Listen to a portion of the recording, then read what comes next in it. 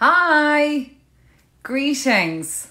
This is my first Instagram Live that I'm hosting myself with a guest, and my wonderful guest is Aisling Cahill. And Aisling, are you in there yet? I see absolute boats from Cannes are here. Imagine somebody all the way from Cannes. Hi. So Aisling is coming on shortly. What's the weather like there in Cannes? Make us jealous. Hi Aisling, you're here. You'll have to tell us what the weather is like in Cannes. It's not too bad here in Waterford in Ireland, I should say, in Rhine, on Rhine, outside Dungarvan. So I'm going to invite Aisling to join me now, and we're going to talk about the whole processes of conveyancing. And conveyancing is the term used for selling property, the legal terminology. And there's a lot of frustrations around how long it takes to go from when you sale agreed the property to the time that the sale actually takes to close. So you're all going to be so much wiser after Aisling gives her advice, her guru-ness here. So Aisling, I'm just going to invite you now. Go live with Aisling, waiting for Aisling. This is like the Eurovision here. Hi Olivia, good to see you. Hi Aisling, how are you? Good, good. Enjoying the nice weather. Brilliant. It's fantastic to have you here. Aisling and I were chatting the other day and I said, why don't we do an Instagram live? And she was all up for the challenge. Hopefully all will go well. Of course it will. We're here and we're well. Tell me, how are things going with you right now, Aisling? Are you busy? So it's still very busy from the point of view that there's still matters ongoing. Now, new matters obviously have decreased, but there's still sales completing. I'm still issuing contracts. There's life goes on, I suppose. So I'm using this time now to try and get caught up on as many things as I can. So it is still very busy. Brilliant. You're telling me that you're working on closing some sales and you've got some, so there's plenty going on. It's not like it's all frozen. It's still happening, albeit slower. Absolutely. No, things are still going on. I think people are just that little bit more nervous now, but still things. I got in sale agreed last week on a new matter again, so I have to get new contracts out on that. And I've got a new set of contracts in on a purchase. So still, things are still going ahead. Fantastic. Great. The world hasn't completely stopped entirely.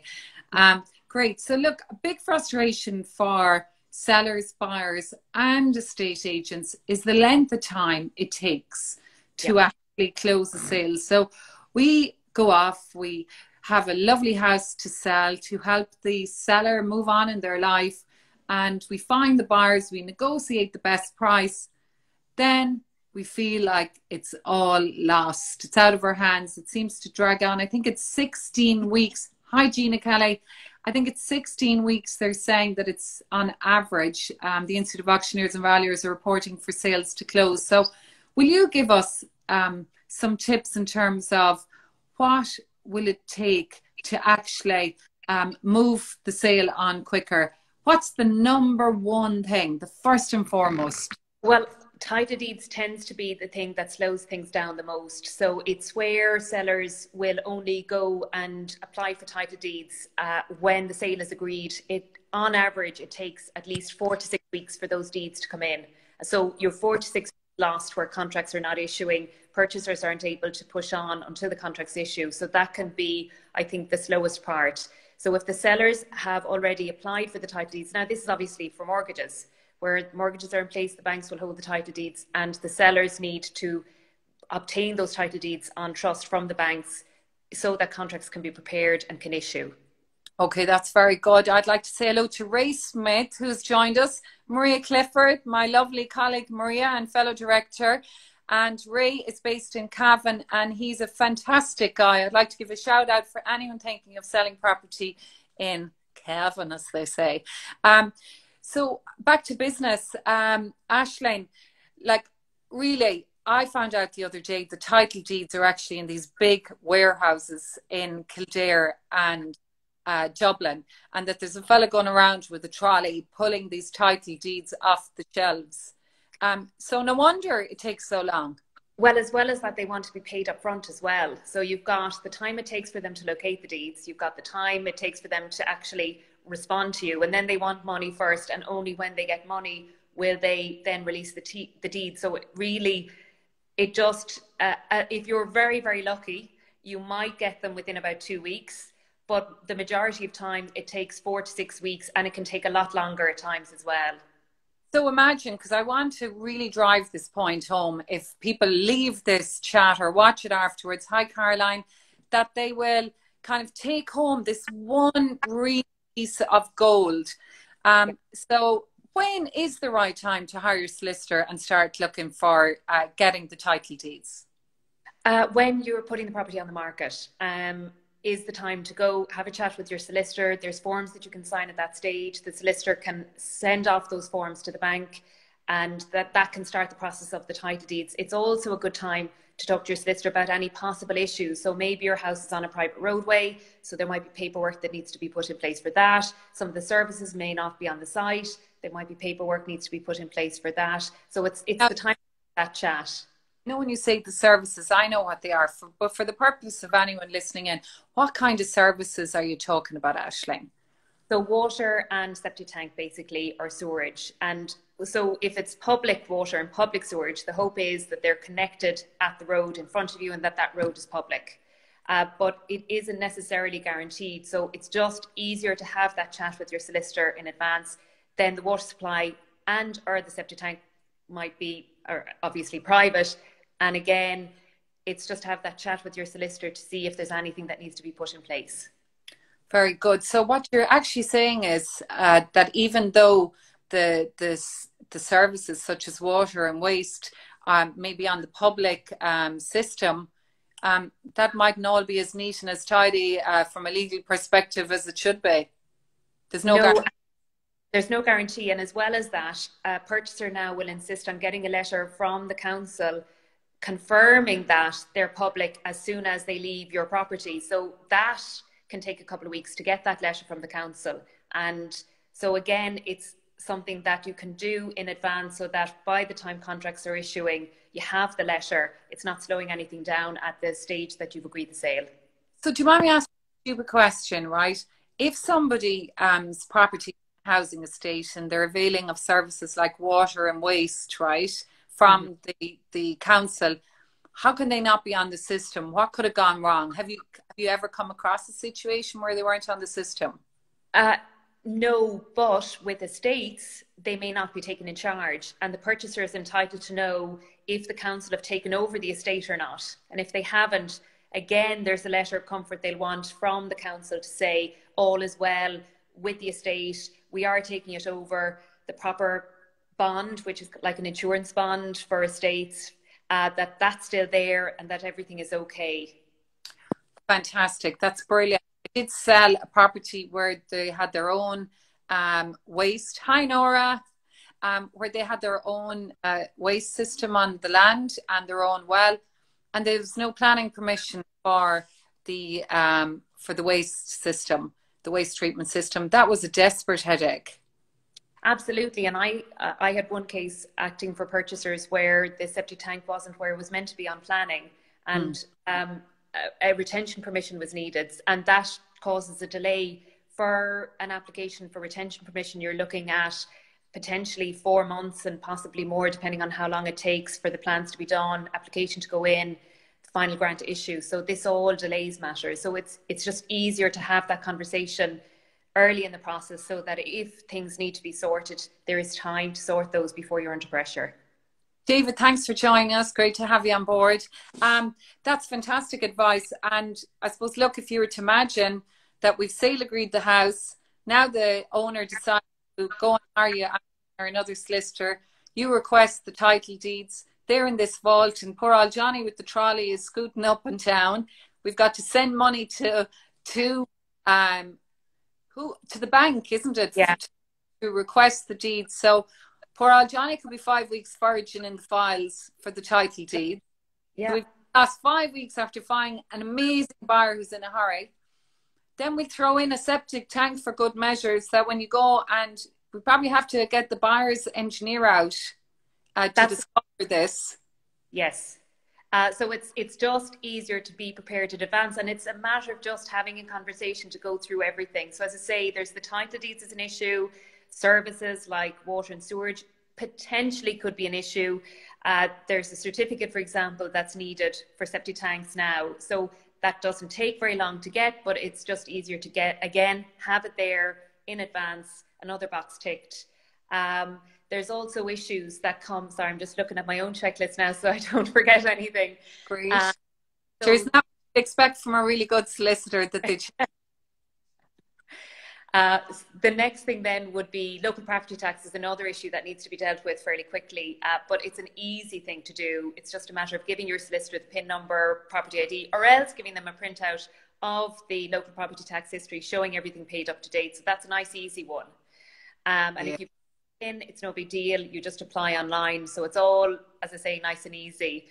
Another certificate that can take time. So again, better to do it in advance. It's a certificate to do with the NPPR charge. So this was a charge that came in between 2009 and 2013 for houses that weren't principal private residences. So NPPR.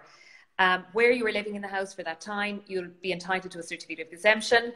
The council provide that, but they insist on a declaration. Yes, I was living there, thank you very much, and paperwork to prove it. So they normally will look for either a bank statement for each year or a revenue letter for each year. And it's finding those can be the most frustrating thing for sellers.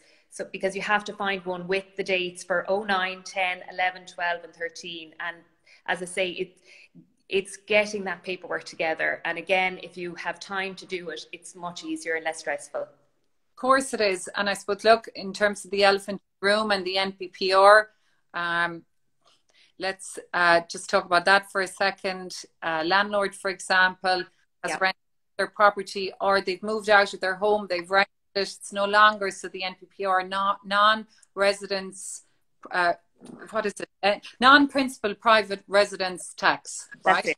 So it means that if it's not your home, it's not your principal residence, you have to pay tax on it. But you might have only a year or two where it wasn't your home, and you have to produce all the evidence in terms of your utility bills, yeah? That's it. So say you were living in it for 3 years and not for 2. If you have the receipts for 2 years and statements to prove you were in the address for the first 3 years, you're sorted. It's just a matter of getting that paperwork to the council, and then they'll provide the certificates. It just takes a couple of weeks to issue once they have the right paperwork. That's on the assumption that you've paid your non-principal private residency tax. So sadly, we've dealt with clients who hadn't heard of or had forgotten or were out of the country or for whatever reason, or maybe there's a little skeleton in the old closet. We all have a few of those, and they haven't addressed it until the moment of truth. And the NPPR tax doesn't go away. Sure it doesn't. No. It accumulates interest, doesn't it? They've capped it for the moment, but it can be. So the charge would have only been about, I think, 200 per year at the time.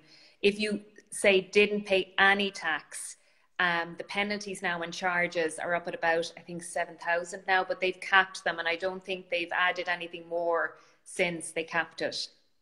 How can somebody find out if they paid their NPPR tax in the meantime, if they're at home and they're thinking, I'm ready to pull this skeleton out of the closet before I hire a solicitor and check is my NPPR done? Why would they do that? Well, they'll need, so there's nppr.ie is the website, and I think that it's possible to contact them. The council may also be able to find the record in the NPPR website, but they'll normally, so when you contact the council and say, I paid it for 2012 and 2013, they'll normally look for a reference. So I'm not sure how well they can investigate. Go on that. Okay, sorry now to go on about that one, but that has been a big pain point in some cases, especially for rental properties. When is a good time to get the engineer's report, Aisling, done? Well, if I'm acting for a purchaser, I normally want to get the contracts, all the planning documentation before the engineer goes in, and I'll be looking for the engineer to check structure, any remedial issues, check everything to do with planning and building regulations, if they apply, to check the title map against the boundaries on the ground, make sure everything is okay, and then if there's a septic tank, to check the septic tank and percolation area and see they comply with current regulations. So as I say, I'd normally look for that to be done as soon as contracts issue, and I have the map and the planning documentation to try and give the engineer everything he needs to do his inspection. So ideally, a purchaser will contact their engineer the minute they've decided they're going to buy this house. Correct. Get them in there fast. We've seen scenarios where purchasers are waiting up to a month for engineer to go and another 2 weeks for the port. So that's another 6-week delay on top of the whole delay process that's already happening. Yeah, no, you would want to have your engineer lined up because he does need time. They have other commitments. They need advance notice so that they can make sure they can schedule that inspection for when you need it. Brilliant. Sorry, now I'm reading my email that you sent me. So in terms of your checklist, Aisling, that you give, so let's just imagine I'm your new client. So I'm thinking of selling and I go in to see Aisling, make my appointment. What are the key pieces of documentation that you start working on? Are you advised? Number one, title deeds. Number two, conversation about any issues like maps, private roadway or private water sewerage, anything like that, just to make sure that's all okay. The local property tax, to start that paperwork, putting that in place. The NPPR certificate, putting that in place. Also to have a conversation about the planning history of the property so that I know when the title deeds come in that I have everything I need. So sometimes the sellers may have built on an extension or a garage or something like that after they buy. They won't have needed necessarily to get an engineer to come in and certify that it's all okay. That will be needed when you sell. So it's just to, I suppose, have that conversation. Also an issue that's come up in the last few years, not with every property, but with some properties that are registered under the older system, the Registry of Deeds system, they now need new maps because all of those properties, when they're sold, have to now be registered in the land registry. So that, again, needs an engineer, needs a map, can take a little bit of time. Better to have it done in advance. Fantastic, pure gold. So, you know, it's not just hire your agent, see how they get on and hope for the best, and then hire a solicitor. You have to really be looking at hiring your solicitor at the same time as you're hiring your estate agent. Isn't that right, Aisling? Yes, just to know what you need to be organising in the hope that once your sale agreed, everything can get up and running as quickly as possible. Now say hello to Katrina and to Cormac who've joined us. If anyone's feel free to shoot them through. In terms of buyers now, right? So have you dealt with situations, I'm sure you have, where you're acting for a purchaser and they've found their home, the dream home, they're super excited, they're happy with everything, and next thing they're waiting on contracts and the other solicitor hasn't got them, they're just requesting them. Your man Johnny's foraging for these deeds inside this big warehouse, so they're going to take a while, and then the engineer is very busy, so he doesn't get there for a while, and then he spots all this stuff. So he spots that there's no planning for the extension, that the sewerage pit is in the wrong, the waste treatment system doesn't have a percolation system, all these things.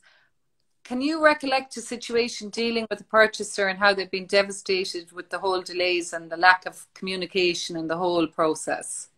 Well, it's just the frustration, and my experience is that the longer it takes for a sale to go through, either when I'm acting for a purchaser or from a seller, the less likely it will complete. That's my experience, because people will get too frustrated and they might find something else that they prefer to buy. So I have acted in situations where the sellers will have thought they have their ducks in a row, but then the engineer goes in and discovers that there isn't planning permission for something that should have planning permission. That will in itself, if that has to be regularized before the sale completes, that's going to add 3 to 4 months at least to the sale process. And some people may not be willing to wait for that. That's the problem. And there's the cost of it as well. Yeah, the cost of it. Sorry, I was just looking for your email there. I got distracted. Somebody was sending me a message.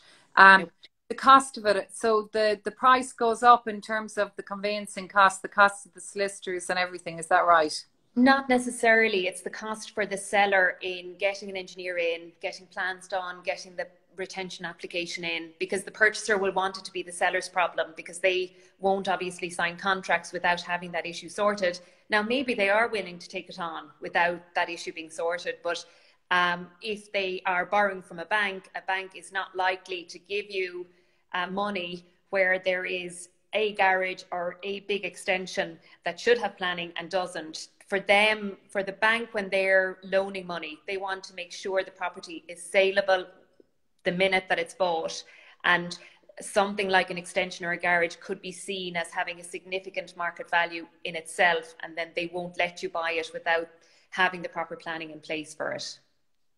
Well, I think that's great advice, Aisling. So I'm looking here in terms of questions. Why are sellers obliged to deal with some issues and not with others that are raised by a purchaser's engineer, like legal issues versus structural or remedial issues? Yeah, so basically, when you're buying, especially if you have a mortgage in the background, you want to make sure that you have a saleable property. So any legal issue, and legal issue would be maybe a title map, the boundaries are wrong. That is a legal issue. Planning permission isn't there, or the proper paperwork isn't there. That's a legal issue.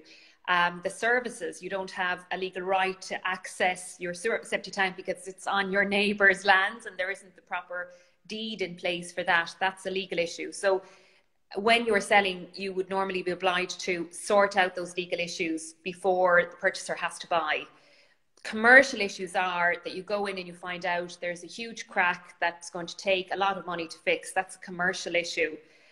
You may look for the seller to either fix that issue or to drop the purchase price, but it's a commercial decision between you and they. They may or may not agree, and if they won't agree to drop the price, you then decide whether you're willing to buy anyway or whether you'll meet them somewhere in the middle. So that's a commercial issue versus a legal issue, and the seller will be under more pressure to resolve a legal issue, because if you're not willing to buy because of that issue, or the bank aren't willing to loan money because of that issue, they're going to find a similar problem with anyone else they sell the property to. That's really good advice. Thanks, Aisling. I'd just like to say hello to Shamie and to Muriel who've joined us. Great to have you on board. If you've any questions, send them through. That's very good. And I think, would you agree, Aisling, that the more problems that come up, and especially the longer they take, doesn't trust kind of go out the window and momentum? For sure, absolutely. Because people won't understand why there is that issue. And like even dealing with banks, as a selling solicitor where I've needed, we'll say, banks consent to sale, I have found it ludicrous. The lack of, I suppose, the lack of movement by the bank. They should be chomping at the bit to progress the sale so that they can get in as much money as they can and resolve an issue, especially where a house might be in arrears or in negative equity. Yeah. But instead, as where I'm selling, so I have control of my communication with the bank, I'm getting nowhere with them. And so the purchasers cannot understandably, they can't understand why it's so slow and so tedious at times. So I can fully understand that people do get very frustrated, and if they get very frustrated with the process, it can put them off the property, and then they'll just go and decide to buy something else without those frustrations involved. And the agent has to try and drag the whole thing back and mediate between solicitors and everything, and it's very frustrating. I'd like to say hello to two good buddies of mine who've joined. Bridget Haberlin, how are you? And Adriana Hegarty. So I'd like to give a shout out to Adriana. She's a fantastic estate agent based in Middleton in County Cork. So if you're looking to recommend an agent, Aisling, there you go. Adriana is a woman who is great at selling and solving problems. But really, I suppose the lesson here is to really, really encourage our sellers to go to their solicitor, get all the paperwork, and maybe maybe one more time, especially for the people who've joined us, Aisling, to bang through again. Most important thing, hire your solicitor as soon as you decide to sell. The key piece of paperwork are the key things that cause the mess. The things that have to be sorted early on, lining your ducks up, are... So title deeds, as I say, just discussing the property with the solicitor in case there's any issues about private roadway or about your septic tank being on your neighbour's property or something like that. So looking at just going through that with your solicitor in case it throws up any issues. The local property tax, getting that, a copy of or print out for your solicitor, nice and easy. Sorting out a certificate in relation to the NPPR charge. If you were living in the house for between 09 and 13, you should get an exemption, but there's paperwork that has to be put in place for the council to do that. If you weren't living in it, hopefully you have receipts, and again, they just go into the council and the council issue a certificate. I'm just trying to think now what else, and also to go through the full planning history with your solicitor in case there's any paperwork that should be there but isn't there, and then to organise that. And the title map. In case you get to take a photo of the property in its current state and show that photo to your solicitor, because in actual fact they just threw on some old thing and forgot to mention it and just didn't think it mattered. So it's just a practical thing that the solicitor can look at some photos of the property. Absolutely. I got a set of contracts in at one stage in the not too distant past telling me the house was built pre-1964, which it was, and that there were no extensions. I sent in the engineer with the usual checklist, check structure, planning, map and septic tank, and he came back to say that there was one extension built maybe in the 80s, another in the 90s. Not only that, but there were pictures, aerial pictures on the wall showing the original house and then the house with one extension and then the house with another extension. So, you know, it's just to make sure you have a full conversation with your solicitor, because technically they probably thought they were right. The house was pre-64, but they failed to tell their solicitor that there was also about 2 or 3 extensions on it that were built in the 80s and 90s, you know. Just before we go next with that, I'd like to say hello to Liam Cronin. Liam from Pinergy. Liam is a great guy. He's our account manager and he's great to work with. So I just wanted to give him a shout out. If you've any questions, Liam, throw them into the box there. Aisling, have you, in terms of those extensions that had no planning, out of interest, did the sale go ahead? It didn't. They did get retention, but for different reasons, it all fell apart, unfortunately. But again, there was a massive delay, you know. So the delays are not good. And in other words, they're not going to go away by not dealing with them. No. Right. Yeah. Very good. Great. Just a couple of things in terms of electricity. We were talking about that recently. That's something that maybe we need to be more mindful of, is ensuring that if it's a vacant property or the owners are moving, there's a power supply. Does that come up as a problem sometimes on the last hour? Well, when I'm buying a property, it tends to be 2 standard questions that I'll ask pre-contract. And one of those is, will the property continue to be connected to electrical supply up to and including completion? Because I don't want my clients to have completed the sale, they get their keys, they're all excited, and then the property is disconnected, and there can be a substantial cost in reconnecting that property. So that tends to be one of them that I ask, and that's ever since, we'll say, the last recession, where people may not have been able to keep up with their electrical bills, and then the supply board come in and disconnect it. The other issue that I also tend to ask pre-contract is on insurance. Is it insured? Is there any extra premiums for any reason? And are all the usual risks covered? And that's to see, is there an issue with flooding or anything, or flood risk in a property, just to be sure that everything is okay from the point of view of my clients coming in and then being able to insure the property when they buy.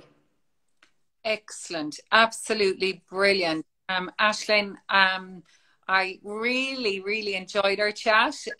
And this is Aisling's first ever on. Is that right, Aisling? It is, yes. I'm feeling they're going to be knocking your door down, and I think we could maybe have another chat and talk about things from a buyer's perspective. What do you think? Are you up for the challenge? Okay. Absolutely. Okay, so maybe we organise another chat this day next week at 12 o'clock if your diary allows it. Yeah, that's not good. About what do you do as a buyer of a property and what you need to be looking out for. I'd like to say hello to Clodagh Carl. How are you, Clodagh? Clodagh has Carl's Pharmacy in Waterford in the Glen, a fantastic family business and a business that definitely fall into the hero category. There's Nora again, and she's got a picture of her lovely dog on her profile. Is there anything that you think that we should add, that you want to add to the whole thing, Aisling? I don't think so. It's really just, as I say, a matter of being organised, asking those questions early on in the process so that there's time to get them sorted, because they don't have to be issues ultimately if they're all resolved before a purchaser even pays a booking deposit and you've agreed the sale. So it's really just to have that initial conversation, get those bits and pieces organised so that you're doing it without the stress of a purchaser getting frustrated and threatening to walk away. Fantastic. Aisling, what's your email address, please? Oh, lovely and long. It's aisling.cahill@cahillsolicitors.com. So aisling.cahill@cahillsolicitors.com. So if you can't remember that, you can find, have you got a website, Aisling? Yeah, cahillsolicitors.com. And we also have an info email.